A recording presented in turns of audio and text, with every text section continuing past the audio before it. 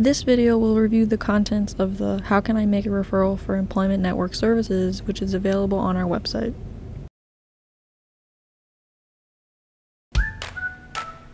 How can I make a referral for Employment Network Services? The Office of Workforce Development is an employment network for Social Security Administration Ticket to Work program. This partnership allows our local workforce development areas to provide unique services to individuals with disabilities seeking employment. Ticket to Work program participants receive benefits counseling and job placement services from the Employment Network local point of contact to include career counseling, assistance developing a plan to return to work, job leads for job opportunities, job interview guidance, career counseling, and job development services. Employment Network job placement services complement the career services provided by the local workforce staff when applicable. Participants can access statewide virtual services with our certified work incentive planner. The journey. 1.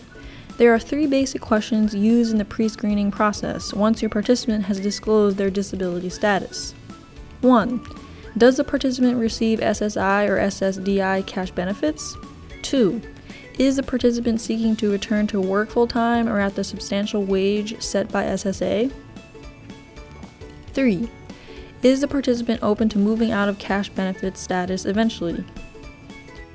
2.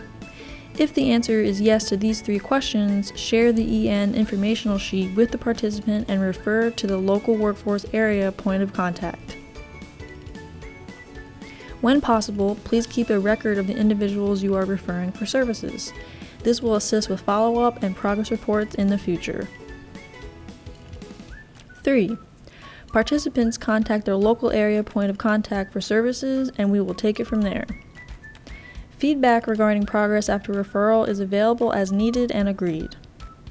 For additional information and employment network services, contact your local workforce area and speak with the local point of contact.